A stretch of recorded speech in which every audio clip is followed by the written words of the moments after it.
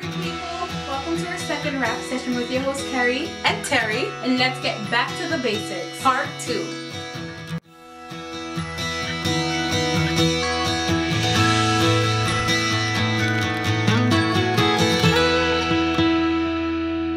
Having gone through the college experience, I've come across many different religious backgrounds, from atheists to Muslims to Jews to agnostics to pagans.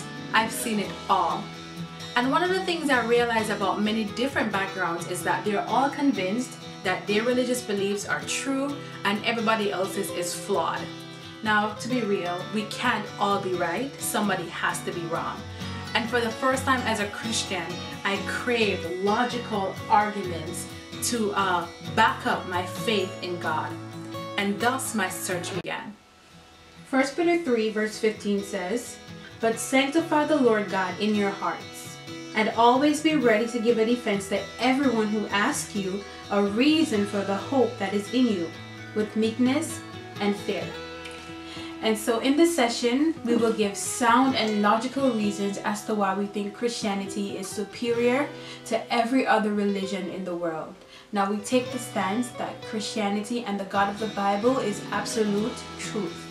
Jesus even said, "I am the way, the truth, and the life." Amen. We hope you're blessed, we hope you're edified, and we hope you enjoy.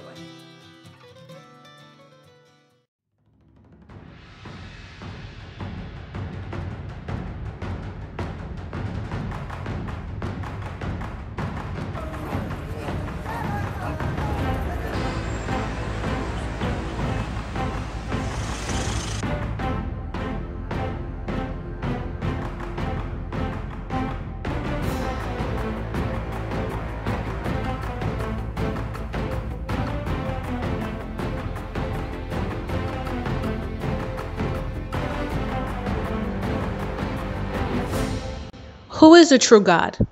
Is it Zeus? Is it Buddha? Is it Allah? Or is it the God of the Bible? Many people believe that their religious convictions are based on the individual. If you believe it hard enough, it's true for you.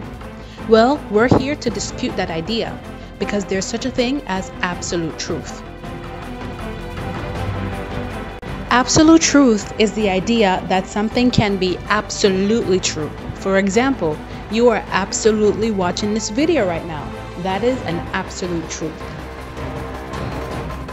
To disagree, you're then saying that, hey, there are no absolute truths.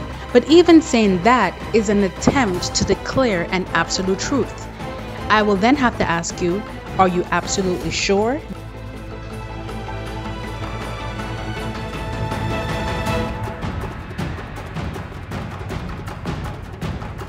The point is, there is such a thing as absolute truth. Something can be absolutely true. Now, absolute truth have no contradictions. What do I mean? You can't be watching and not watching TV all at the same time. That's contradictory.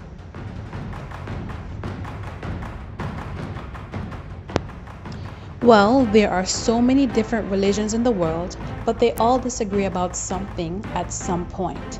So all cannot be correct. For example, the Mormons believe that all men will one day become God. Jews believe that Jesus Christ of Nazareth is simply an impostor. The Muslims believe he's simply a noble prophet, while Christians believe he is God. They can't all be true since they contradict each other. Only one can be absolutely true. This is then a quest to find the truth. What is true? And so, why not start with the man who claimed to be the truth? Jesus Christ of Nazareth claimed that of all the gods in the world, he was the only absolute truth. We will then search the evidence to see if they point to Jesus Christ being the absolute truth. We will start by examining the case of fulfilled prophecies. Now, prophecies are very important because the predictions were written in a time when there was no evidence of them ever coming true. Now, if they do come true, this is a strong point of validation for the persons involved. Now, there is no doubt that Jesus actually existed. Apart from the Bible, there are many secular texts that confirm Jesus was an actual man who walked on the planet 2,000 years ago. There is a total of 353 prophecies written in the Old Testament that were fulfilled by Jesus Christ of Nazareth. Follow the link in the description box for a full list. Many people today believe that the New Testament is not reliable or it has been corrupted, but there is absolutely no proof that this is the case. On top of that, most modern historians, both biblical and secular, do not agree with this claim. The conclusion, therefore, is that the incredible accuracy of biblical prophecies supports Jesus' claim that he was not simply a man, but divinely appointed.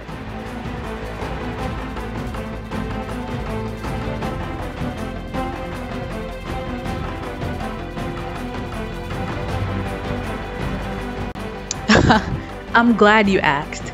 We will now examine the life of Jesus to see if his deeds support his claim that he was a deity. Jesus calls himself the I Am, which is the same name that Yahweh used for himself to Moses. Here, Jesus is claiming that he is God. Now, if Jesus is God, we expect that his actions should be somewhat supernatural. What we expect are miracles. There are 37 recorded miracles about Jesus Christ in the Bible. Now, what's important to note about these miracles is that they're not mythological, they're very practical in nature, like healing a blind man. It is not just the Bible that confirms the miracles of Jesus Christ. We also have secular writers who have written in regards to Jesus' miracles. Let's review what C.S. Lewis, a professor of medieval and Renaissance English, have to say about Jesus' miracle.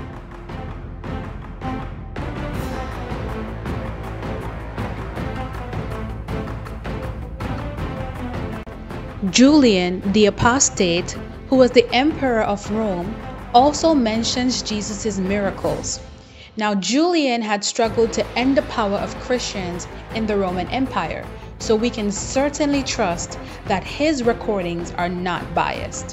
The conclusion is therefore that Jesus did perform many miracles, and these incredible miracles of Jesus support his claim that he was not simply a man, but was divinely appointed. Okay, skeptic, if you say so. We will now examine the case of Jesus' death. The death of Jesus Christ is important because if he did die for real, then the prophecies made by him and the Bible about his death are true. Apart from the Bible, many secular writings have recorded the death of Jesus Christ. For example, the Sanhedrin written by the Talmud also record Jesus' death. Let's review.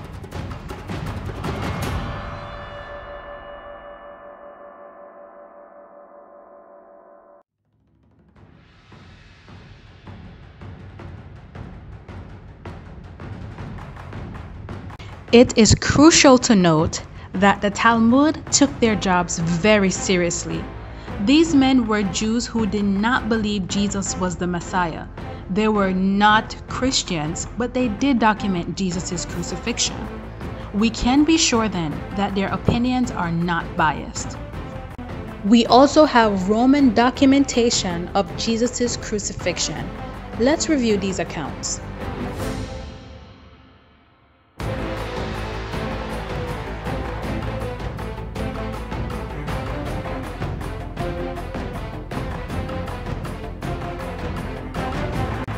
It is important to note that these individuals were professional historians.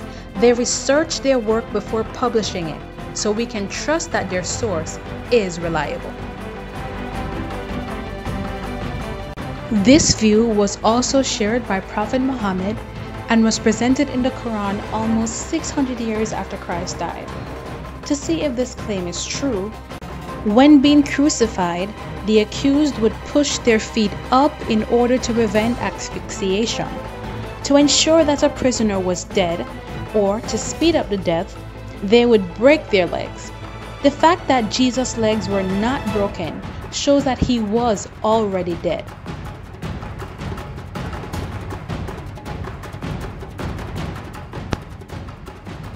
Also, Roman soldiers were trained executioners, and if they failed, the punishment was death. We see an example in Acts chapter 16 when the guard was going to kill himself when he thought Paul the apostle had escaped from prison. To ensure Jesus was dead, the Roman executioners pierced him at his side. This was the method used to check if a victim was still alive or in fact dead. If the fluid ran out together in one consistent solution, then the victim was still alive. But if the fluid came out separate in blood and water, as was the case with Jesus, then the victim was pronounced dead. Dr. C. Truman Davis of the state of Arizona, after doing an in-depth study on the crucifixion of Christ, said that after so many lashes and extreme exhaustion to the point where he could not even manage the cross, it is very plausible that Christ died quickly. The conclusion, therefore, is that the death of Jesus Christ, which was predicted by both him and the scriptures, support his claim that he was not simply a man, but divinely appointed. Let's move straight into the case of Jesus' resurrection. There are many biblical accounts, countless references to the resurrection of Jesus Christ in the New Testament.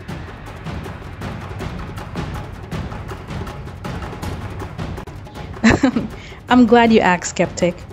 By the end of the 19th century, archaeological discoveries confirmed the accuracy of the New Testament. Discoveries of early papyri bridged the gap between the time of Christ and existing manuscripts from a later date. Those findings increased the scholarly confidence in the reliability of the Bible.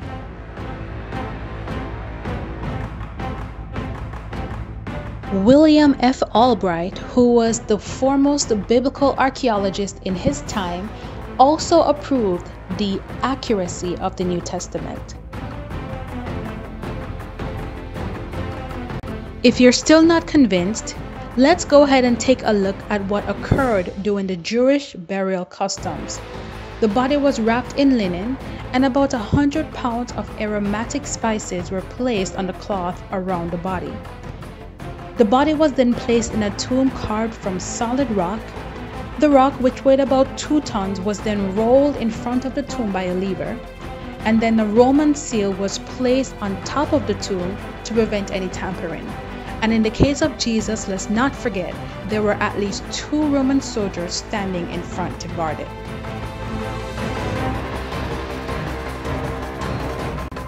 We know that 3 days later, the seal was broken. Now, could the Roman officials have done it? The consequences for breaking the seal were extremely severe. The officials of the Roman Empire were called into action to find any man who had done such a thing. And if they were caught, it meant automatic execution by crucifixion upside down. People feared this death. Could the disciples have done it? I think not. The disciples were such cowards that they all stayed hidden during the entire crucifixion, and we see even Peter denying Jesus 3 times in public. The most logical conclusion then was that this was miraculous. We also know that on the 3rd day, the tomb was empty. Now, Paul although says that the resurrection could not have been maintained in Jerusalem for a single day if the emptiness of the tomb had not been established as a fact for all of those people involved.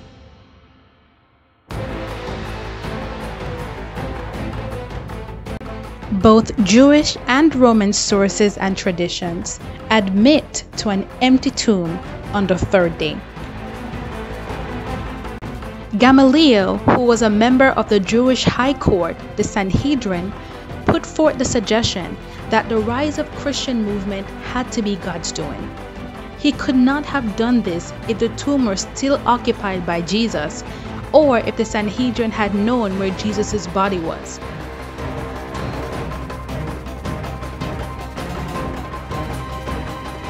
We also know that on the third day, the stone was rolled away. Those who observed the stone after the resurrection described its position as having rolled up a slope away, not just from the entrance of the tomb, but from the entire massive sepulchre. It was in such a position that it looked as if it had been picked up and carried away. Now I ask you the question, if the disciples had wanted to come in, tiptoe around the sleeping guards, and then roll the stone over and steal Jesus' body, how could they have done this without waking up at least one of the guards? It is simply impossible.